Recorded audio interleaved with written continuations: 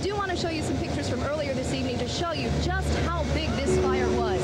It was something else to see, and you could see it from just about every part of the city. My name is Brian Henderson. I've been a firefighter with the city of Syracuse for 5.5 years now. What made me decide to join the fire department?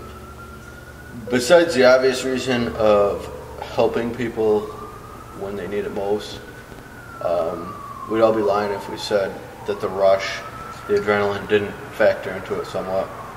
Just, going out the door, going to something, getting there, doing our job that we're trained to do. There's a rush that comes along with that, so that is definitely part of the attraction for us. I'm the driver, so getting there is completely my responsibility. That's all on my shoulders. So the first thing I think about is the address in the cross streets. Where are we going? Do I know, am I familiar with that? Do I know how to get there? Who else is going with us? Whether it be the ladder truck with us, or whether it be other companies or chiefs coming from different directions. I have to anticipate where they're coming from so that we don't meet in an intersection. And then if it's a building I know, I'm also thinking about that. Is it the housing projects where I'm familiar with the building, I need to know which way to enter, stuff like that, where a hydrant is coming in.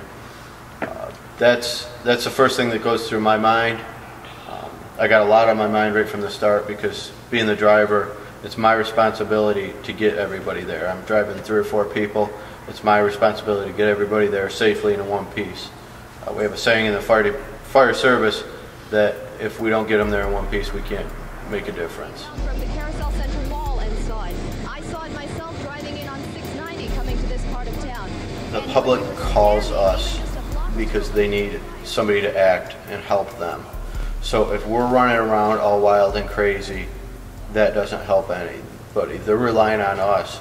So if we're all wild and crazy, that doesn't give them any confidence in us.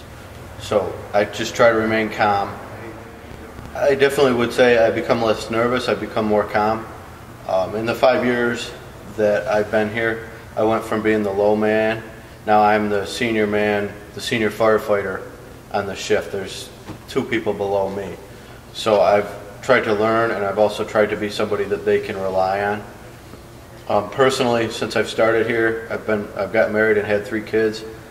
So that being a parent brings a whole new aspect. You just look at everything differently, especially anything involving kids. You feel the sympathy for the kids. So before I was a firefighter in the city of Syracuse, I was in my hometown, and it was a car accident, and the minivan rolled several times, and several people were thrown out of the vehicle. It was a mother, father, and 3 children. The mother was thrown out, and fortunately she was deceased right there. We knew there was no hope for her. And the children, they were 5, 7, 10, roughly. There's 3 boys. I remember them well. I can vividly remember it. And they weren't hurt real badly, but we were still treating them. And the whole time they were asking us, how's mommy? Where's my mommy? And stuff like that. And we knew the outcome, but we couldn't tell them that. We had to tell them, we're taking care of you now. We couldn't flat out say she's going to be okay because we knew that wasn't true. But we tried to change the subject. And they were transported to the hospital, and I never heard any more, but I'm sure they turned out fine. Time is the biggest way to recover from any traumatic call like that. You can never get used to arriving to anything shocking like that. You can prepare yourself and kind of be numb to it, but at the end of the day, probably somebody's losing their life, or multiple somebody, that you never become totally calm with it. It always is in the back of your head. You always think about it.